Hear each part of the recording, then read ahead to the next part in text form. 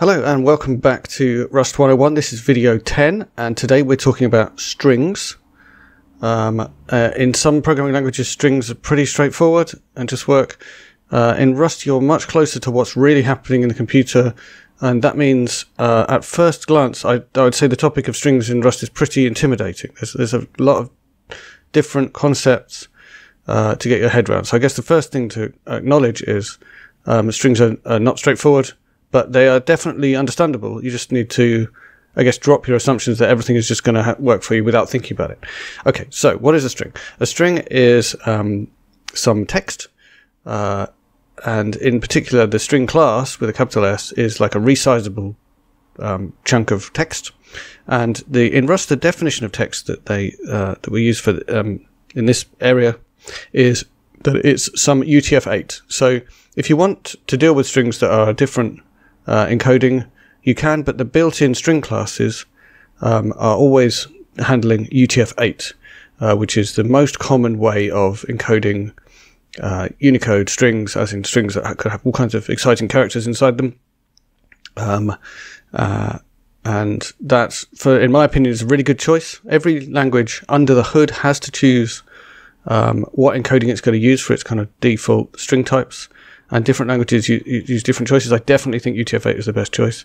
But something that's maybe a bit different about Rust is that choice is much nearer to the surface. As a programmer, you're more aware of that choice than you are in a language like Java or something like that.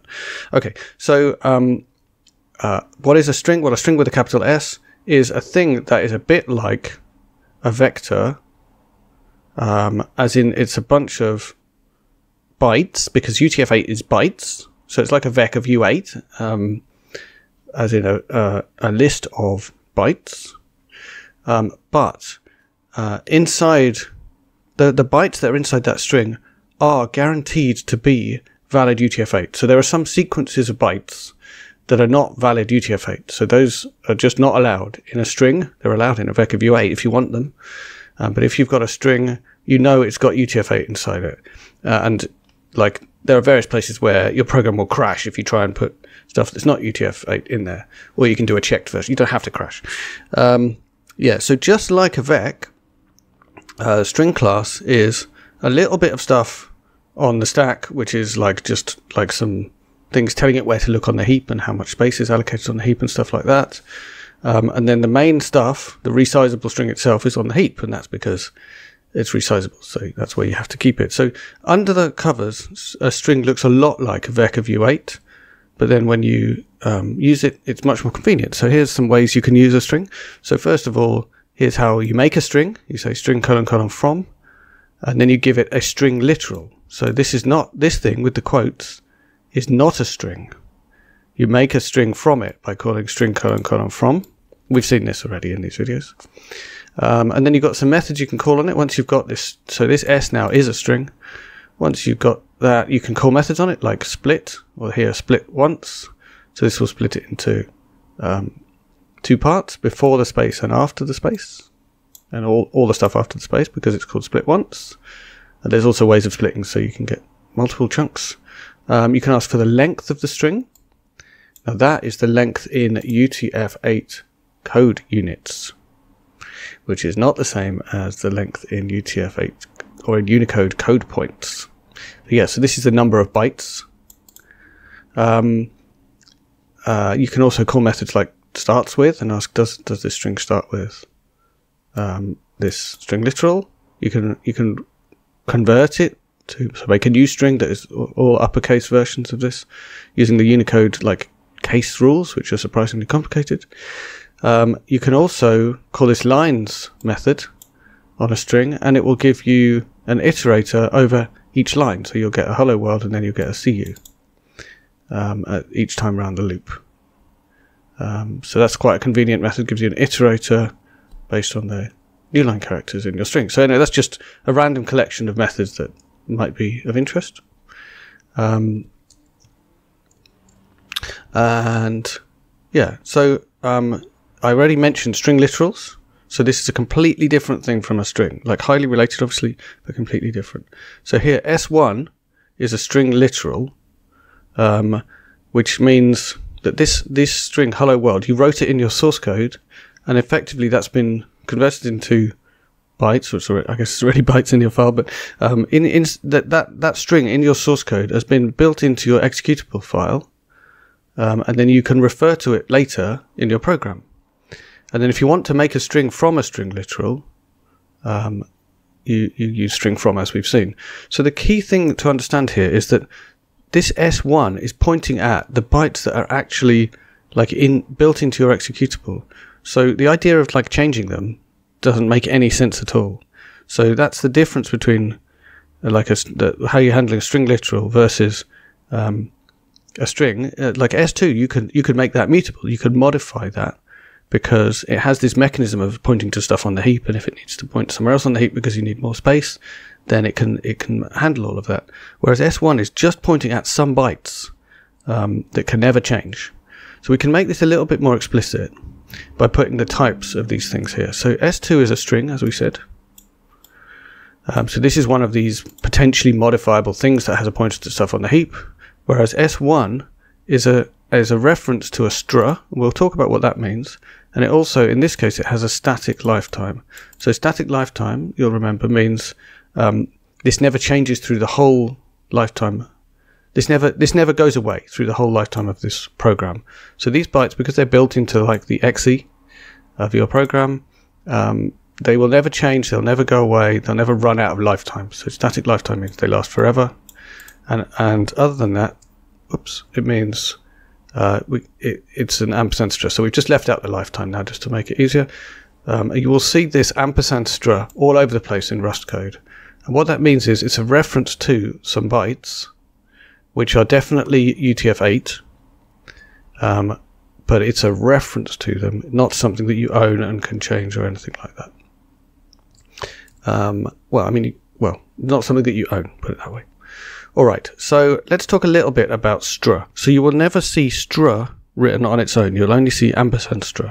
So let's try and talk about what this really means. So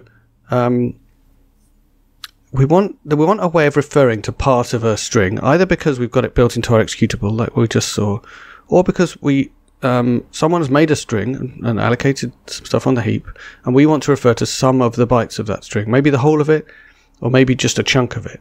So ampersand str is our way of referring to like a chunk of bytes that are encoded in UTF-8. So here we're just talking about like how we might have represented this. So we could say it's like an array of U8. So we could have ampersand square bracket U8 square bracket, and that would be like an array slice pointing at those bytes in memory, whether they're on the heap or built into the exe or something else.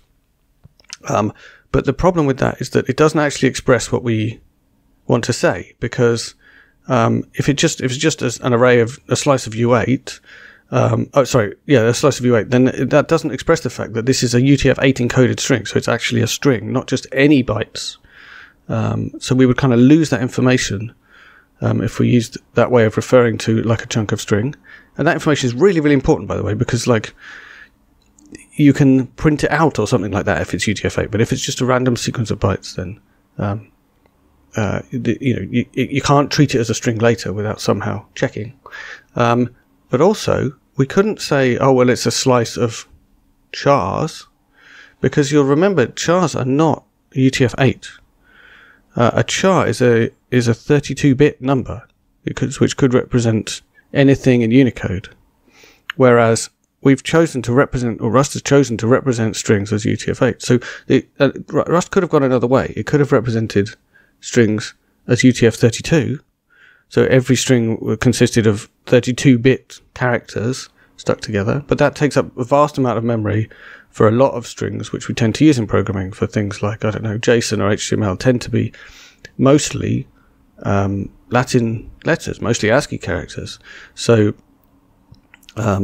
you would use up far more memory. So the choice that's been made, which I support, is that we represent strings in memory as UTF-8. So therefore they're nothing like, this char thing doesn't make any sense because this is a string of 32-bit characters. So it can't be that. So we can't talk about U8, we can't talk about char. We have to talk about some new concept, which is a chunk of memory which contains bytes, and those bytes are in UTF-8. and we call that str. And we don't put brackets around it, even though it basically has a similar meaning to bracket U8 bracket. We just call it str, I guess, because it would just be too much to type. But as I said before, we don't talk about str on its own. We only ever talk about it with an ampersand before it, because we can only refer to some of these bytes. Not we don't pass them around as a chunk. So this table is trying to kind of help us think about strings and vecs and how they kind of relate to each other. And if you don't remember how vecs work, maybe look back at the stuff, the video about heap and stack, and the video about vecs themselves. So the kind of simple, easy to understand thing is the dynamic world. So we have a vec, which is basically a resizable array, and we have a string, which is a resizable chunk of UTF-8, resizable array of UTF-8, I guess we could call it. And then we have in the static world, in the kind of vec world where we've got like just any kind of thing in a list, you have this thing called an array, which is basically, example, imagine this was like U8 here. We could say an array of 10 U8. So we'd actually have to say square bracket U8 semicolon 10. And that would be like an array that is exactly this size that contains 10 U8s. And in strings, we don't really have that. We, like, in theory, we could. It would be perfectly sensible to say, here's an array of 10 bytes that are UTF-8. But we don't really bother with that. It's not really something that's particularly useful, whereas for arrays it is. But what we do have is the kind of borrowed world. So we, when we've got a vec of t's, then if we want to have a reference to it, for some code that doesn't know whether it's a vec or an array or something else, then we use a slice, and we say, so this is the kind of meaning of ampersand square bracket t square bracket is like a reference to something that is like an array of t, or looks like an array of t. So this is a slice. This is basically saying I'm referring to some subset of a vec or an array or whatever else. And then ampersand str is the analogous thing to say I'm referring to some chunk of contiguous bytes which are UTF-8 of a particular length. So that ampersand str, by the way, it does contain not just the like location in memory where we're looking for the beginning, but also the length. So it can be like a subset of a string. Yeah, and then the only situation where we do have something that's a bit like the static is string literals in our code, and in that case they are tick static of an ampersand str.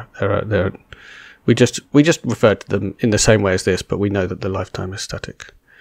So maybe that's confused you, or maybe that's left you with a little bit more understanding. But basically, I think the best way to think about this is a capital S string is like a vec of UTF-8 bytes, and ampersand str is like a pointer to a chunk of UTF-8 in memory. Okay, so the question you might be asking yourself is, when should I write down string? When should I write down str? So if you need a resizable thing, or something that whose like kind of can't be known at compile time, you probably need a string. So for stuff where you're creating a thing and then adding some letters to it or whatever, it's obvious you definitely need a string. And generally for stuff where you own things, it's going to be a string. So anytime you're making a struct, you probably want a string in there, because if you have a reference in a struct, and of course ampersand str is a reference, life gets complicated. You suddenly need to provide lifetimes on your structs. So when you've got a struct, you probably want a capital S string, or that's my kind of rule of thumb when you're getting started. But when it's an argument to a function, at that point you should think carefully about it, and normally you probably want an ampersand str. So imagine this function where like it's doing something dumb, right? It's just returning the length of a string by just calling len, but it's just an example, and it takes in a string called data, and it's just, at the moment it's taking an ampersand and then capital S string, and that's a pattern you don't see very often. It's probably wrong to do ampersand string. You probably want to either take a string by value, or you want to take an ampersand str. So let's look at what we say. So yeah, you probably don't want ampersand capital S string. You probably want ampersand str. And in this case, it works perfectly, right? So ampersand str has a method len on it, which works exactly the same. And what this means is that someone can call your method even if they don't have a capital S string, maybe they have a string literal. Maybe they're writing a unit test, for example, and they're just using a string literal to pass in this thing. So now those people are allowed to use it, but also people who have a string are also allowed to use it, because it's quite easy to go from a string to a reference to the contents of that string, which is what &str is. So in general, you should probably be looking as an argument to a function to take &str. If you want to modify the contents inside, you might take an &mute str, but that's pretty rare. You don't see that very often because you can't change the length of it. And I mean, that's quite subtle, right? Because even if you're changing you're only changing like the code points of a string, as in the letters or numbers or whatever that are in there, in Unicode, that might change the length of it in bytes. So yeah, taking in a mutable str is pretty odd, I would say. So if you want to modify the string, you probably want to like take in a string and return a new string, or maybe take in an &str and return a new string. But if you genuinely want to actually modify the thing, you probably want to take in a mutable S string. So I would say the rule of thumb is, if you can change it to be &str as your function argument, you probably should. If you find that you can't, then probably S string is the right answer. Okay, so I think it took me quite a while to get my head around how strings work. So do leave comments, or ping me on Mastodon, or talk to me in my matrix room, #AndyBalaam:/matrix.org, and try and work this through, right? Like, it takes a bit of thinking about.